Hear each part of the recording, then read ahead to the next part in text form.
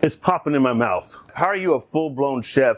You say, oh, I don't do pastry. If some 4-year-old girl asks you to do cookies, you're going to say you can't do it? You are a chef. So I love cheesecakes. I was going to make a butterscotch from white wine. Then I changed my mind and I come across rosé. I was like, ooh, rosé. I decided to make a rosé butterscotch. I grabbed the first one I found. It's the side of a can. Judge somebody else. Don't judge me. Rosé.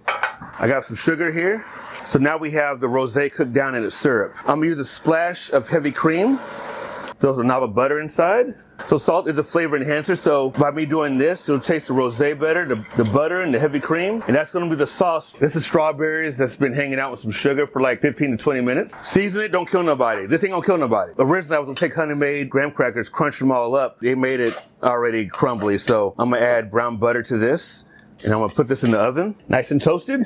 Early this morning when I woke up out of bed, I took the heavy cream and I whipped it up, cream cheese concoction, if you will. I don't have time to be baking, I got things to do. So these are the strawberries stewed down. I used to add mint to this or basil. There's that. The crust that would be on the bottom, put that on top of that like this. This is the rosé butterscotch from earlier. Just a little drizzle like this.